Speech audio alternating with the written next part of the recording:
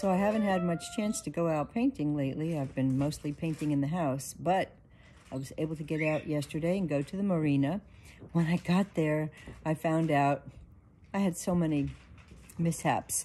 Number one, they locked all of the doors to the marina. They now have locks on all of them, which they didn't used to, so I was able to go in there in the past. I couldn't this time, so I had to paint through the fence because no one was there to open anything up.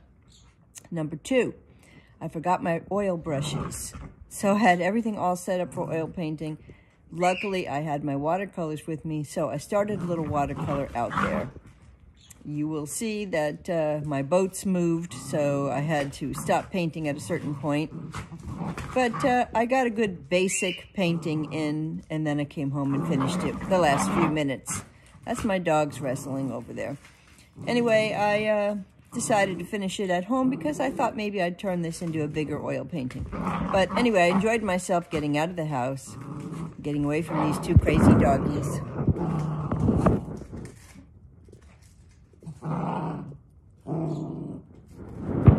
No, they're not fighting. That's the way they play, believe it or not. So anyway, hope you enjoy the painting video, and I hope you try it yourself. So I'm sitting out here, freezing my butt off. Yes, it's Florida, but we're in the 30s, so pretty cold. But I'm looking at the marina here and all the different boats. This is the Gulfport Marina. And I think I've settled on, let me turn this around. It's a toss-up between this boat here. Where are you? I have to show you through the, with the rust on it and the reflections in the water, which I like, and I think I'm gonna paint that one. The other one was this one here, which it's hard to show you because I really love the reflections of the trees all around this boat. And I may come back and do that one also, but I think today we're gonna do the boat that's out here. Even though it doesn't look all that interesting, I think the rust that's on it and the trees behind it will make it attractive. Sorry for zipping around with this camera, but a lot of pretty reflections, very overcast day.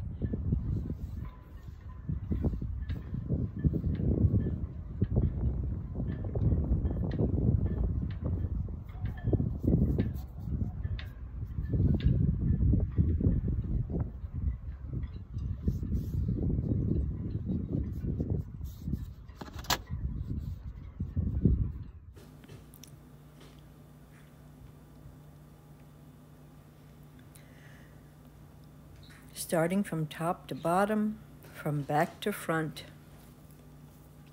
removing a little paint where I plan to put the boat.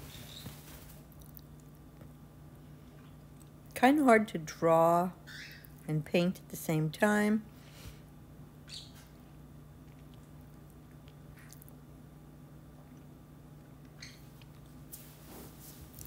This doesn't come perfect, but I'm not really looking for perfection. I'm looking for an idea that I can possibly take home and do something else with.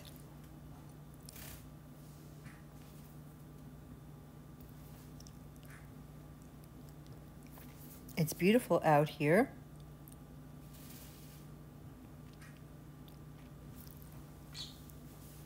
It's always nice when the boat has a little wear and tear or a little rust on it to give it some character.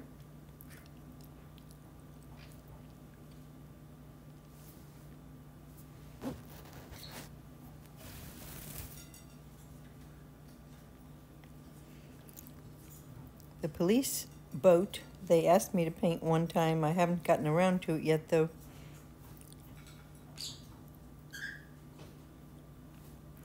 So here it is now at home, and I'm going ahead and finishing it.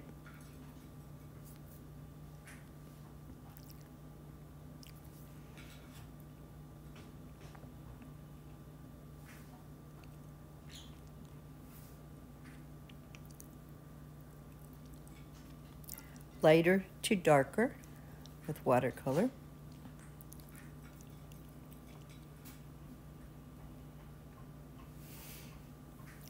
Reflections. And the darker colors emphasize the lighter colors. This is just a sketch in my little book, a memory for the day, that I can look at and decide if I'd like to develop it further. I think I might actually like to paint this boat again with the boat behind it.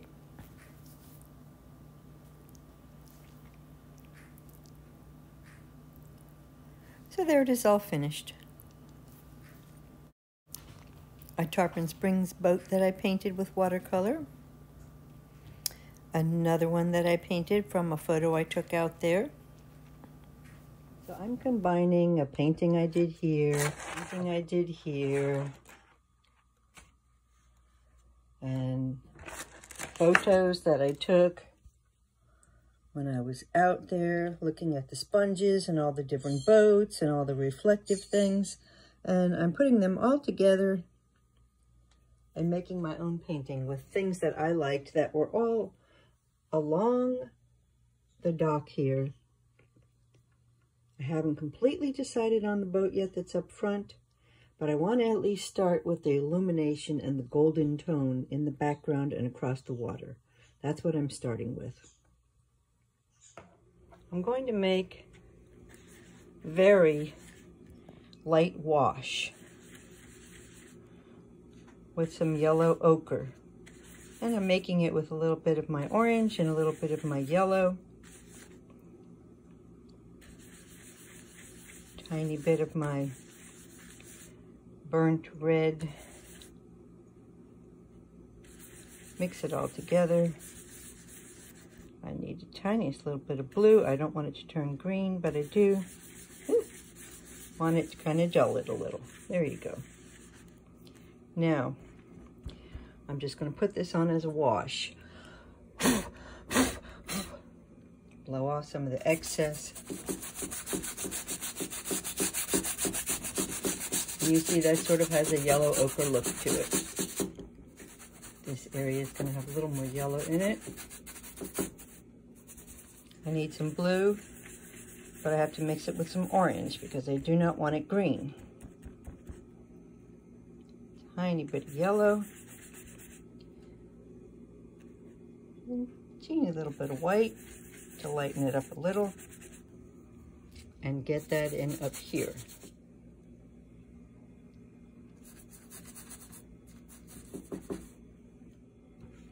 I'm going back into the water area, making a little more of the yellow ochre type of a color.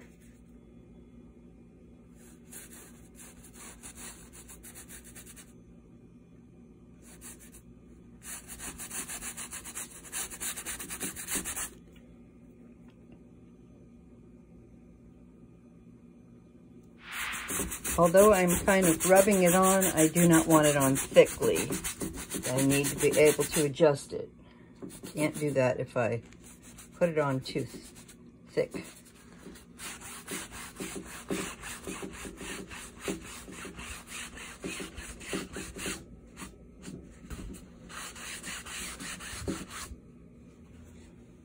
Good, that works, okay.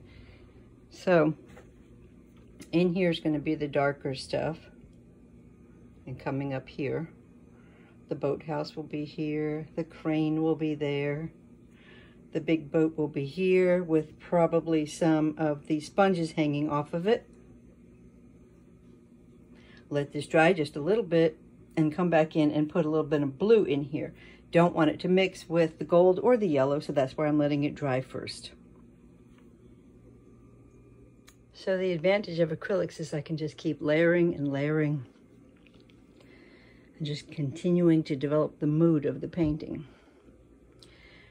It does take just a couple of moments to several minutes and you've got it dry layered and you can go over it again with another layer. You can't do that with oil. Now, if I get this to where I want it, I can just leave it, or I can go over it with oil and get those final strokes that everybody seems so enamored with, and give it a little bit of texture that you might not get from your acrylic unless you want to add like a molding paste to it, and then you get the texture in the acrylic too. So really, acrylic can do almost anything oil can do, and it's got some beautiful colors. So anyway, we're developing the little boathouse back here, and up here is going to be a boat. Maybe I'll hang some sponges from it. There'll be some poles in the water that the boat's attached to, and I'm hoping to make this beautiful light coming through here as the sun goes down. So in order to make this lighter, I have to make certain things darker. Try to emphasize the beautiful light that's coming through. So here's where we're at this point, and we'll just keep working at it. So this is a painting I did, and I absolutely love the boathouse. I loved the boat in front of it. I loved the whole painting, but I want that boathouse a little farther back in my painting. I'm going to put it way back here in this painting. I like the way this painting looks with the boat up front, and I may do that boat. I'm not sure. I like these poles here, and I think I'm going to put that in this painting, as well as some of the reflections and colors that are in this painting. So I'm kind of combining 3 paintings to get what I want here. And hopefully it will work out. And the biggest thing I have is also I have some photos of some boats that I just took this weekend. And I like the back of them. I like some of the things that were hanging off the boat. And I think I'm going to probably copy that boat and put it here. I haven't decided yet if I want to put this in here. It's going to take up a lot of room, and I might have to leave that out. I'm just not sure. So I have some calculating to do. Now this could be distracting. I kind of like it. It balances out the color over here. And this is the stroke that I'm using, because it's kind of showing a little current or wave action. Yes, it's going to go right into the sign. It's the only way. And this will all be blended together. Using a big brush here, not a little brush. Okay.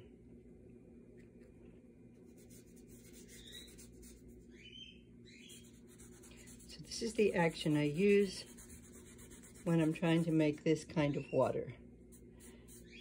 It is not turbulent water, but there's current in it, little tiny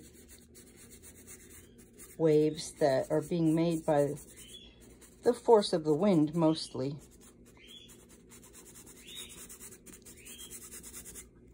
Okay. Now,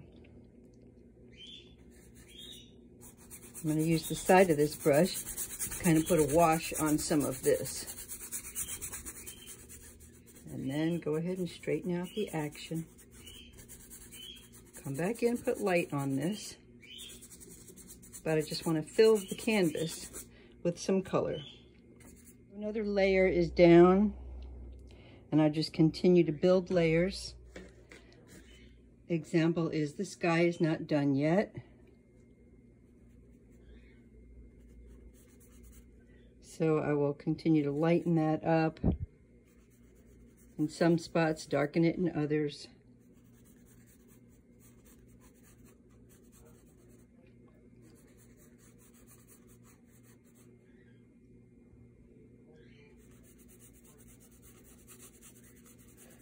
And you think, oh my goodness, you know, don't do that. But when you come back in with your red and your blue, making your violet, maybe a little white, a little more blue, and a little more white, because you don't want it too dark, but I want some here and there that's darker. A little more water, and a little more white.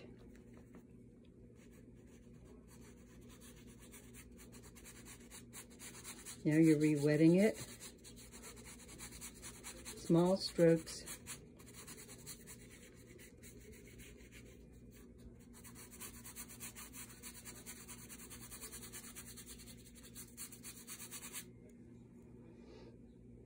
back into the light right here. I want this a little lighter.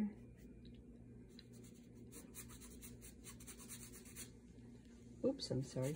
A little lighter right there. And then a little more blending in here. So I'm going to go into the lighter so I can blend back into that. That gets rid of that line of demarcation, which sometimes you want it and sometimes you don't. Don't necessarily want a hard line up here.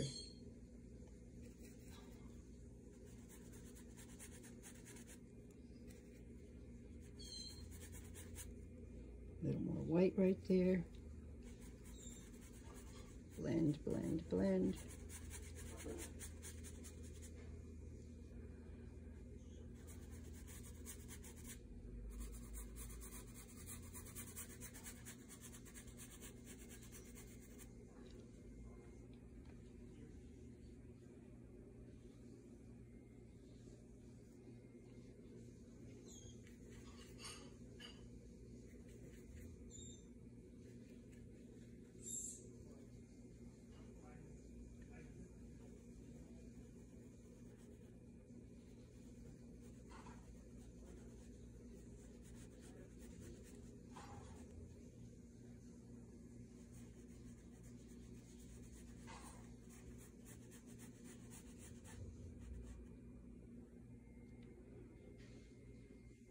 Kind of want that to look like the light is going down. That's why it's brightest right there.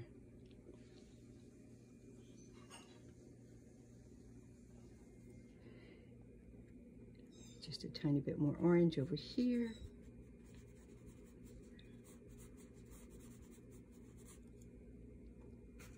I'm wiping my brush off and drying it. Going back into the light so I can blend the light into the dark. So I don't have such a strong line there. Okay.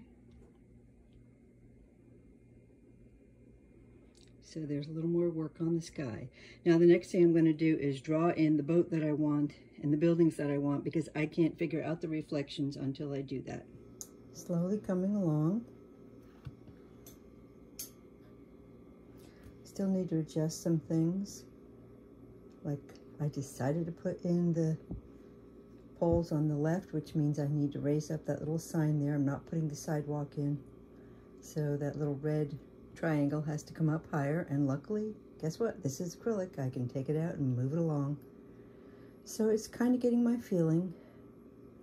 I'm making decisions as I go along. Usually you have these things decided beforehand, but I'm deciding as I paint. So this brush I rinsed out thoroughly. It looked perfectly clean. A little Murphy's oil soap, and I think you can see that these suds are not perfectly clean. Now this is acrylic. If you want to keep your brushes forever, you just clean them really thoroughly, all the way down into that ferrule. If you don't, your brushes will get stiffer and stiffer, all up in here, to the point that only little tips will work, and then they're garbage. Get down in there and clean them. Don't rub too hard, because you don't want to ruin the actual bristles. In this case, these are boar bristles, so they're fine. I'm doing this with one hand, but you can see there's color there. That means there was paint in this brush. Okay, that's how you keep your brushes really, really good. And this happens to be an Ultrek 209 series. I love this brush. Colors I pick up down here, I just want a little bit of color. Now let's see if it'll work. There. That gave me something. Not enough, but something.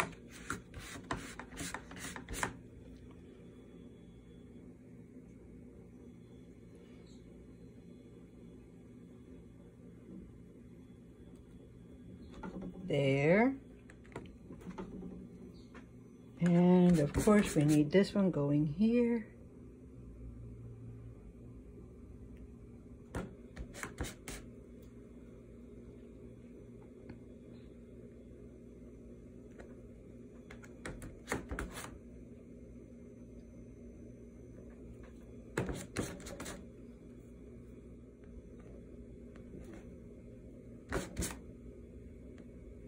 I'm going to clean this off, then I'm going to use a smaller one.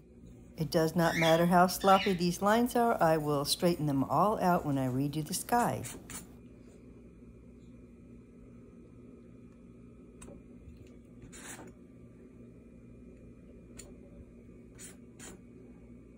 I want a lot of very casual, impressionistic detail, not fine detail.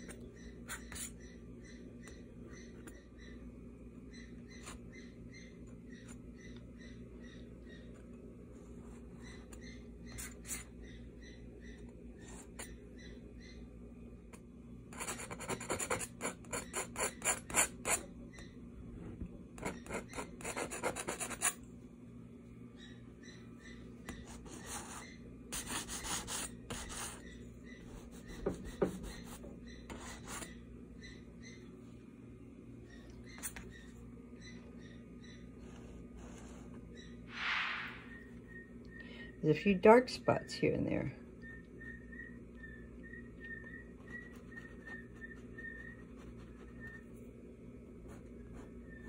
Needs to be dark, but it also needs to kind of, smear in a little bit. And I don't want it perfect. I don't want it perfect. It's hard to explain, but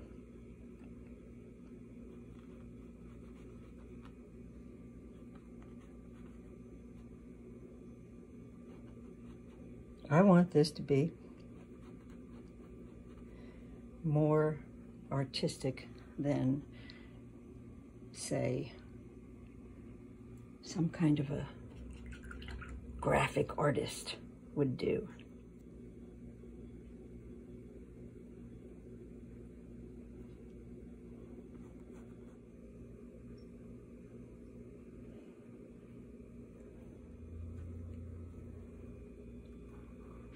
In some instances where you can't get the paint back off, you just paint over it. It's acrylic. I'll let it dry a little bit, and then I'll come over it and match the color beside it better. And that's better. Not perfect. Better. There you go.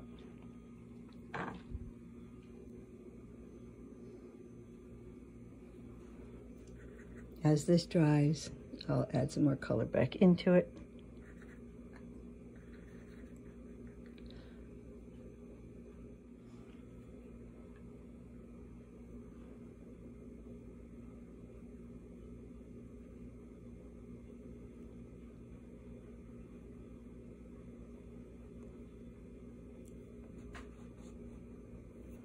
I want this very almost smeared looking.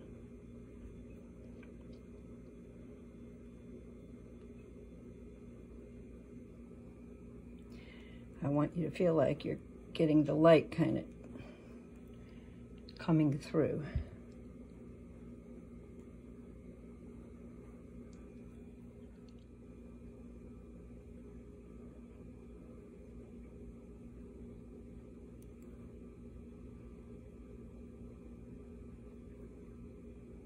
Anything that looks too dark, put some light on it.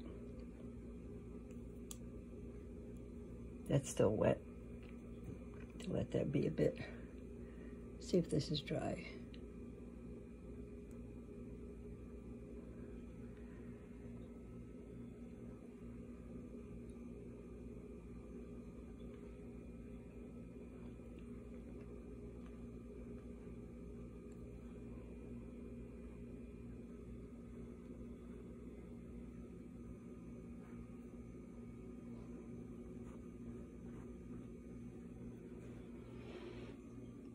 So you get the idea. Now I have to go back here and work on this just a little bit more, and a few of the little buildings in the back, add a little more color to the water. I'm not going to film everything, but you get the gist of what I'm doing here. Dark here.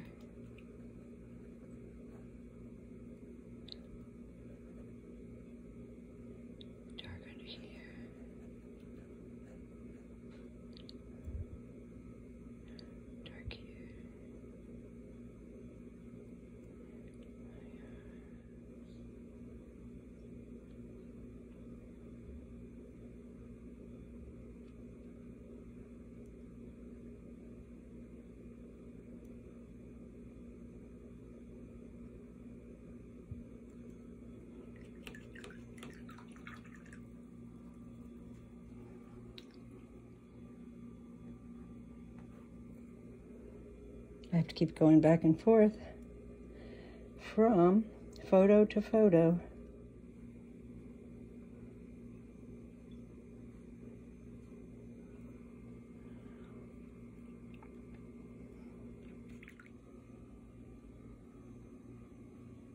Yes, I'm in the process of moving this sign up a little higher.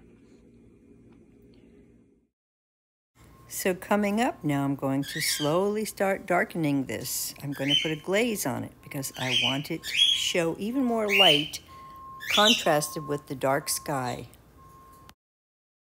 Okay, I'm just going to show you in this one little spot. I have taken some glazing medium, mixed it with my dioxazine purple, and come in and put it on here.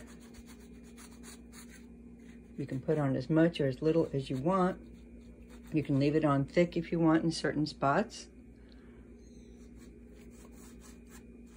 I want this to look like nighttime, and I want to be able to turn some lights on, which is why I'm putting in some dark stuff.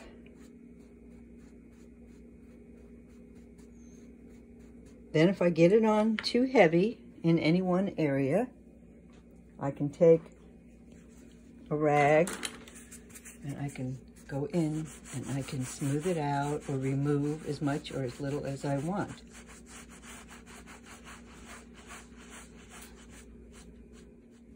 Just like that. So I'm trying to get a little bit darker effect. Why? Because I want to emphasize the light coming through here. And the only way I can do that is if I make everything else darker, right? So I also said in the beginning that I might do some oil on this. And this is Cobra water mixable oil that I'm messing with right now.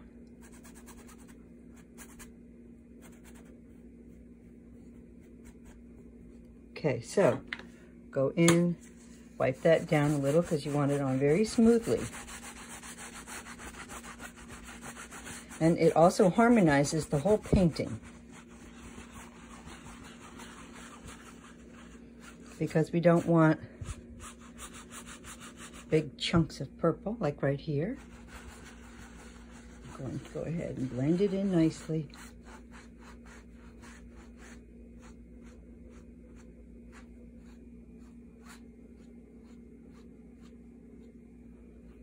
And then I'm just going to kind of let that sit, tack up a bit. But I think it gives the whole painting a little more harmony. And now I want to go in and add just a little bit of light here and there. Here's a quick few photos of Anderson Park and Tarpon Springs on the day that I went there. Freezing cold day, trying to get a few photos and some ideas.